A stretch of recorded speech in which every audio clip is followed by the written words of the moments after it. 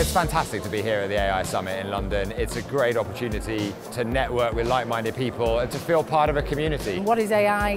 How do we use it? How is it going to help us in the future? It's a good place to exchange ideas about this new technology that is challenging us to transform our businesses.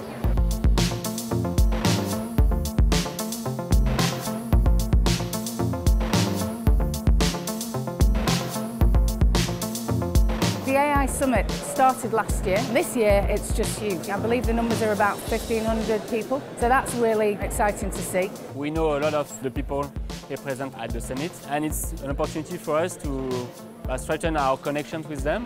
This is important to us because we get to interact with lots of like-minded people and organisations who really recognise that now is the time for AI. There's been a real sense of energy and dynamism from people who really think about how to apply AI into lots of exciting environments.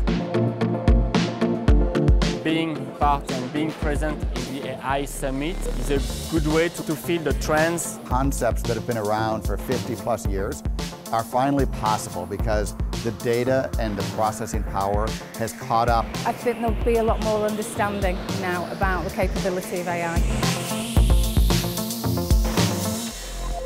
It's been an amazing couple days here at the AI Summit in London, and we at Sapient Razorfish are absolutely looking forward to coming back next year and participating once again.